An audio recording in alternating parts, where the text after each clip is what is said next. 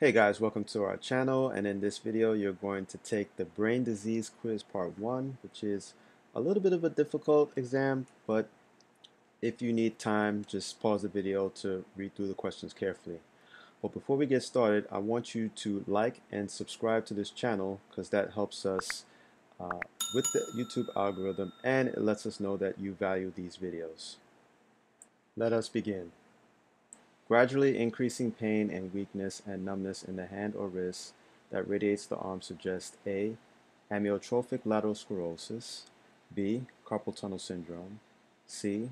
Bloch-Sulzberger syndrome, D. Dystonia.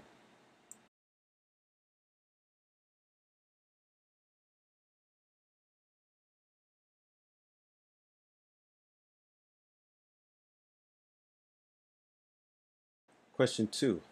All of the following may be associated with Guillain-Barré syndrome except A. Weakening or tingling sensation in the legs, B. Weakness in the arms and upper body, C. Nearly complete paralysis, D. First symptom is altered mental status.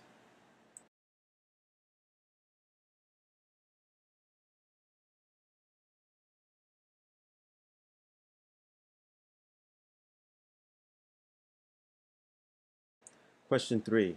Huntington's disease is a heritable disorder that involves A. Sudden paralysis, B.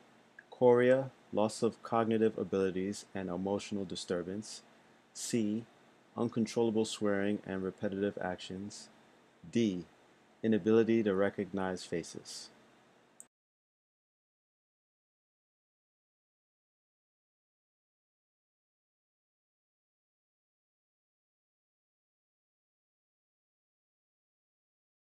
Question 4. Heshy's gyrus is associated with which of the following?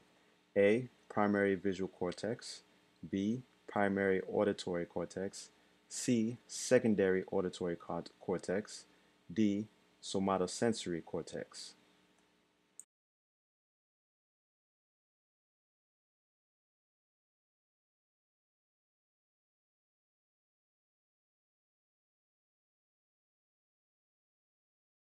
Question 5.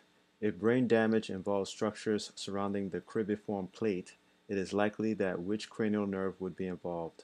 A. Olfactory, B. Optic, C. Facial, D. Hypoglossal.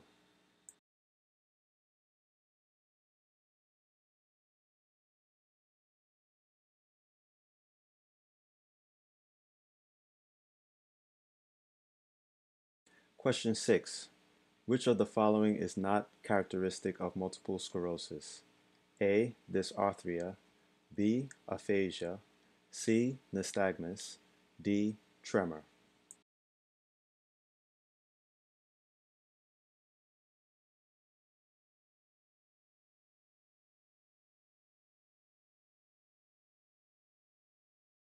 Question 7. Amyloid plaques and neurofibrillary tangles are the hallmarks of A. Alzheimer's disease, B. Amyotrophic lateral sclerosis, C. Ataxia telangiectasia, D. Autism.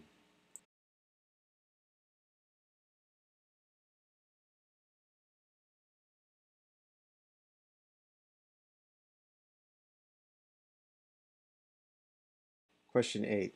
The most common form of transient facial paralysis is A. Alzheimer's disease, B. Transient ischemic attack, C. Bell's palsy, D. Erb's palsy.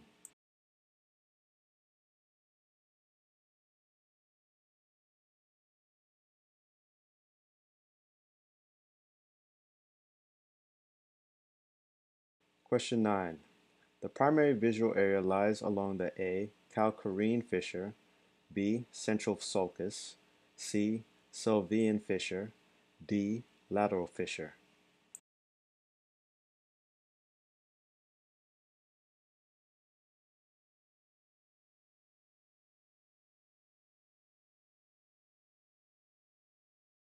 Question 10. Broca's aphasia is commonly accompanied by which of the following? A. Right hemiplegia, B. Contralateral superior quadrantenopsia, C. Gertzmann's syndrome, D. Right visual neglect.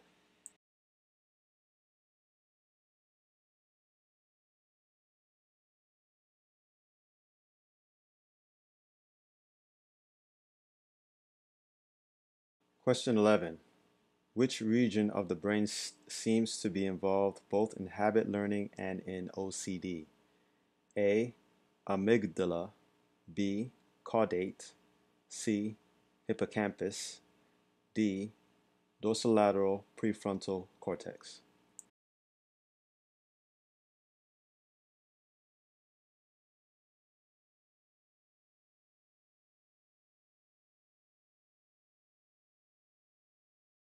Question 12. Which of the following is not one of the more common symptoms or signs of the elevated intracranial pressure? A. Headache, B. Generally altered mental status, especially irritability and depressed level of alertness and attention. C. Focal cortical symptoms such as aphasia. D. Nausea and vomiting.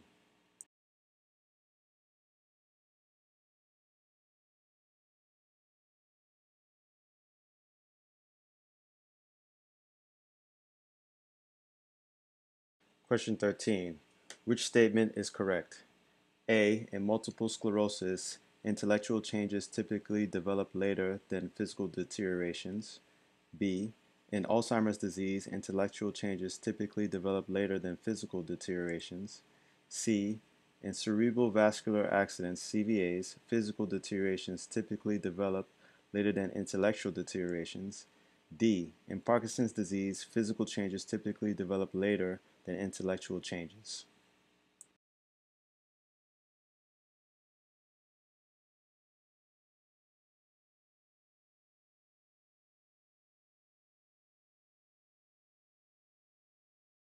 Question 14. Which brain region is most often affected by hydrocephalus? A. Posterior regions, B. Frontal lobes, C. Temporal lobes, D. All of these are equally affected.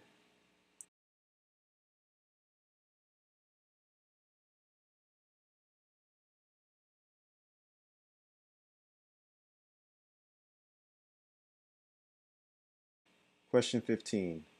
Gait difficulties, urinary incontinence, and cognitive decline are highly indicative of which condition? A. Pseudotumor cerebri, B. Subdural hematoma, C. Tonsillar herniation, D. Normal pressure hydrocephalus.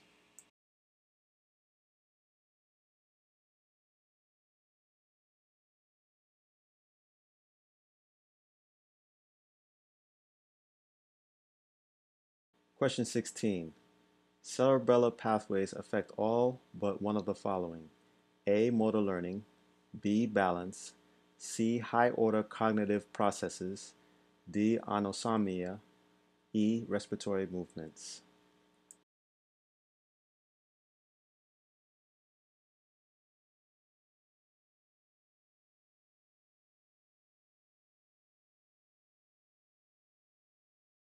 Question 17. Lateral cerebellar lesions primarily affect A. Trunk control, B. Posture and balance, C. Motor planning, D. Gait.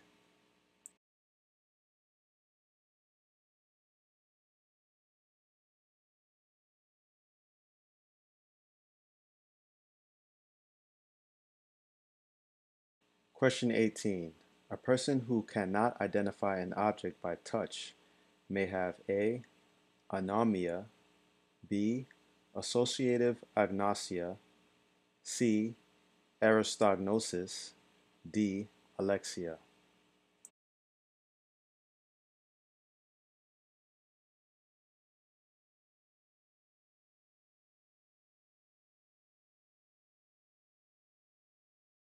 Question 19.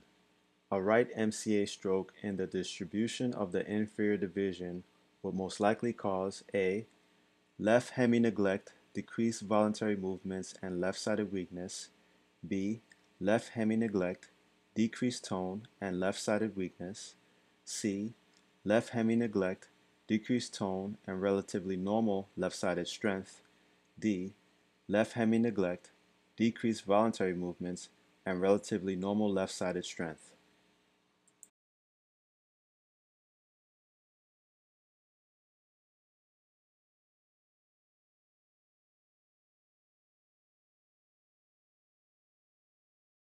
Question 20. All of the following statements about amyotrophic lateral sclerosis are true except A. It causes degeneration and death of upper and lower motor neurons. B. Patients lose strength and control of voluntary muscles. C. It impairs cognition and senses. D. It progresses rapidly and is fatal. E. Hormones.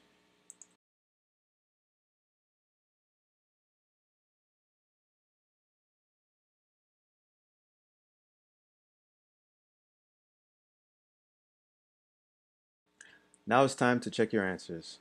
Now this was a little bit of a challenging quiz, so hopefully you were able to stop the video along the way to read through the questions and provide the best answer.